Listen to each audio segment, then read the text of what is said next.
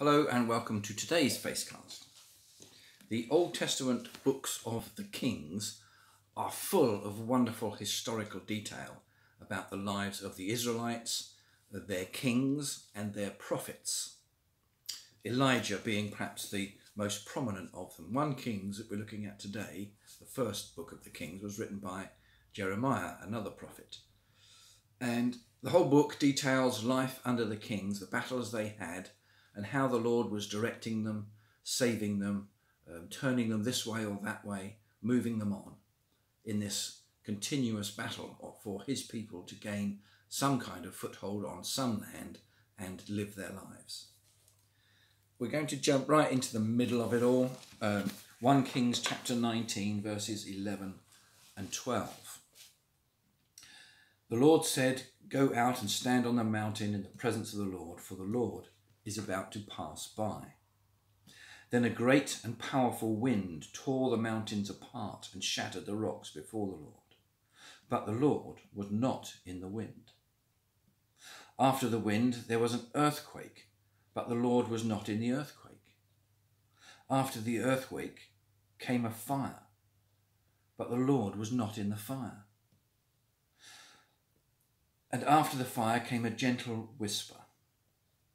When Elijah heard it, he pulled his cloak over his face and went out and stood at the mouth of the cave.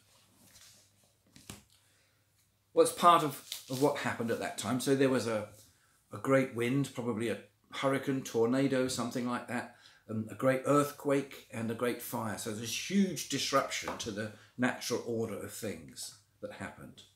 And God is saying, these things will happen to you and to those around you, and it's not necessarily I that am doing them. It's not necessarily some message from me or something that I'm determining. These things will happen because life on earth will happen. It is its entity in itself, and we know that, don't we? Earthquakes happen, tsunamis happen, hurricanes and tornadoes happen. Thankfully not very much in East Anglia, but they happen around the world. What else happens? Deadly viruses happen for one reason or another and affect our lives. Dramatic things can happen to us. We've never seen anything in our lifetimes probably as dramatic as we're experiencing this year. Previous generations have done so. World wars have happened. All sorts of things happen, and the Lord is saying to Elijah then and to all of us, these things will happen. It might be what I want to happen. It might be what I'm doing, but not necessarily so. And in this case, after all those dramatic things happened, came a gentle whisper, and that was the Lord. The gentle whisper really is an illustration of the gentleness, the quietness, the calmness, the peace of God. And in the midst of all these difficult times, he's saying to them, I will be there. I will be there with you in a gentle whisper. I will be helping you through them. I will be helping you over them. I'll be helping you to contend with them. Well, what a word for today that might be. During all of the trials and tribulations we have during a coronavirus pandemic and the problems of COVID-19, and there may well be people who are watching this whose family has suffered at the hands of COVID-19.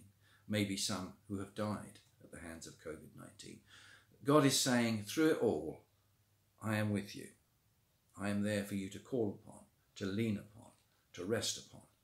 I will be with you in the gentle, quiet whisper. And that should be of great comfort to us because we can turn to our God and say, Lord, I don't know what's going on. I don't know how to deal with this situation I might be in, but I know that you are with me in it and I draw strength from you. That's our word for today. That's our lesson to be learned from Scripture today. That no matter what we're going through, the Lord is there with us in a gentle whisper if we but turn to him. Have a good day, stay safe, and lean on the Lord. Bye now.